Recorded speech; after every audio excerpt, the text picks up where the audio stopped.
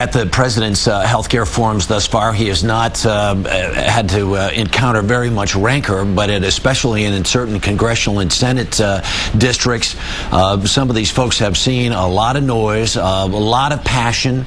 When you see these people's faces and you hear what they have to say, what do you think? Well, when I see the people on TV, you mean?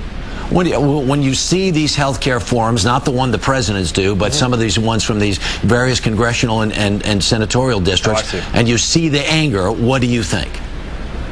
Well, look, I understand, as the president does, that people have questions and concerns about health insurance reform. I think one of the reasons the president's out there, has been out there 3 times in the past week, is to try to address the misinformation that's out there about health insurance reform.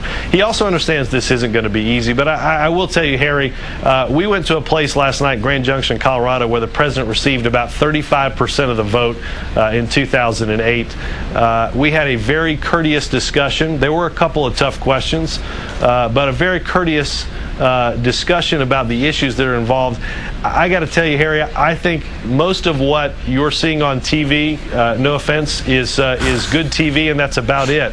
I think the vast majority of people are having discussions, whether it's around their kitchen table or with their congressman in their district or their senator, and they're doing this the way every American discusses issues, and that's trying to get some information and some facts to make a good decision.